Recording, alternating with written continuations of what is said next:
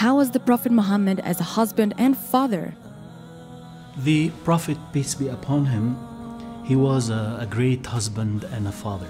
His wives used to love him so much and used to respect him and revere him so much, peace be upon him. And he was very kind and very good in his character with them, peace be upon him. He would say, if you entered home, then give the greetings of peace, Assalamu alaikum, peace be with you or upon you. That will be a source of a blessing for yourself and for the members of your family. He would be in the service of his family members, and he will tend to their needs. And he was very faithful to his first wife, Khadija, peace be upon him, and may Allah be pleased with her. Khadija was one of the first supporters, and he was so faithful to her to a point that even long after she passed away, he was still looking after and giving gifts to her friends. And he would say, these are the friends of Khadija, may Allah be pleased with her.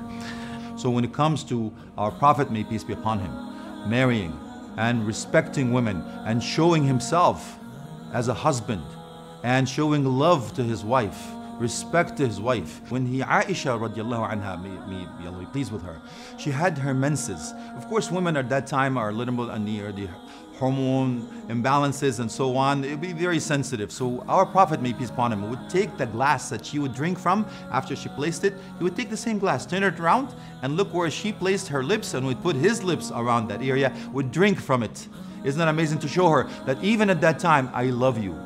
He says, رُزِقْتُ حُبَّهَا, to his wife. He declared it to the world. Amazingly enough, he used to have a foot race with her. He used to have fun with her. Isn't that amazing? He just said that this is the best thing that ever happened to you. He says, the treasure of the earth, the best thing in life, the treasure of life, the pleasure of life, you go this way. Of course, you understand when our Prophet, may peace be upon him, used to even pray. He would ask permission. This was the voluntary prayer at night. Even though it's her night, he says, do you permit me to pray? And she would actually be with them. He would place her hand to put her feet in so he can prostrate. He would share everything with her. They would bake together, fun together, run together, walk together. He would carry on her back to watch even the dances. He would share things with her, like the secrets, everything that would do. As he would say, will you not be happy that you will be my wife in the hereafter? Not just in this life. There was no jealousy. He would explain to her, would understand what she feels like. Amazingly enough, even his daughter, he used to stand up for her, Fatima radiallahu anha, may God Almighty be pleased with her, and all his family and companions. Regarding his children, mostly he had girls. He had sons, but they passed away in his life. And also his daughters, they passed away, all of them in his life, except for his daughter Fatima, who stayed like about 6 months after him. So when Fatima, may Allah be pleased with her, she would come to visit him, he would get up, he would welcome her, he would kiss her, and he would have her come and sit in his seat. He used to stand up when his Fatima comes in, and he would kiss her on her forehead and give him her place. Isn't that amazing? He used to cover her with her own clothes. He loved her so much. He loved all of his children, of course, and he was fair and just to all of them.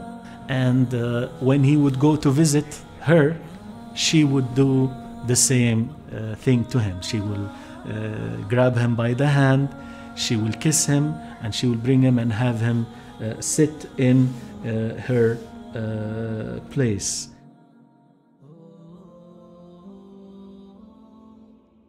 People think like, oh, Islam has arranged marriages and stuff like that, when it's like, you know, sure, there's times where there's problems with that, and there's women that are married to people that they shouldn't be, but like that has nothing to do with the religion. That's a cultural thing. You could look at tons of cultures where women get married off.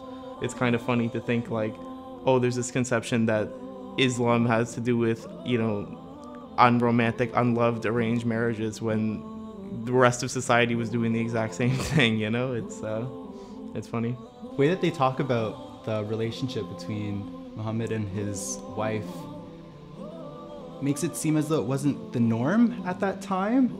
They make it seem as though the way that he treated his wife and his daughter was something that was unheard of between spouses, which is very interesting and sad to think that that was something that wasn't seen with the majority of people.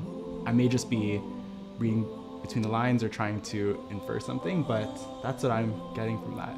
So for that segment, it just reminded me about working with the young people and the families that practice Islam, and for me it was really just a real reflection of the love that I see amongst the families that I work with, and the endearment towards each other, and the devotion to the family unit, and really the devotion to the community as a whole. In terms of Muhammad, it seemed like he was very, very endearing, and he had a lot of respect for the woman in his life for sure, whether it be his wife or his daughter.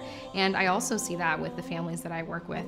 The fathers are very, very endearing and very protective of their daughters for sure, and that's definitely, I think as a foundation, a practice, and I think like a realization within Islam in terms of making sure that that family unit is strong and really based in the Islamic faith, because that's definitely impacting that relationship and that devotion to keeping the family unit strong and really putting their family first.